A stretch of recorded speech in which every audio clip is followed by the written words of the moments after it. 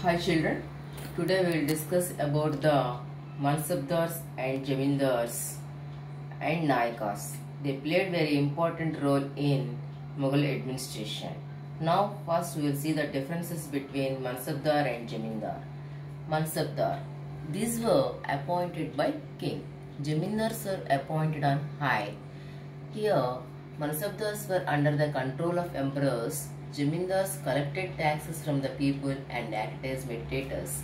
Here Mansabdars' duties are in armed rank, protection of the country and suppressing the revolts were their chief duties.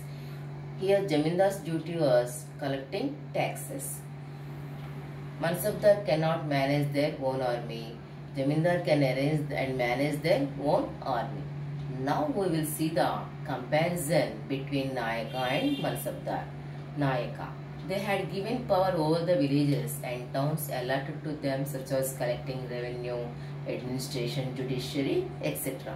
Mansabdars received salaries from their jagirs. The military officers were appointed as Nayaka. Here Mansabdars' positions were not hierarchical.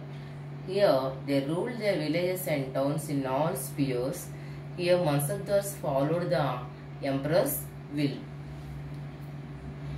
Now we will see the another topic, that Akbar's policy of universal peace of Sulh-e-Kul relevant to the condition of the present day Indian society. India is a poly-religious, poly-linguistic and polycultural society. In India we have all kinds of religions and faiths. We should all live in the harmony and without discriminations.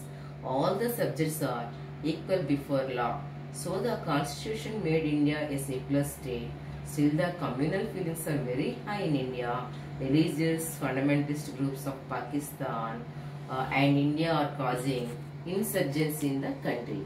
Thus communalism has become a threat to the national integration of our country. So Akbar's Sulh-e-Kul or universal peace or the idea of tolerance is very much relevant to present today Indian society.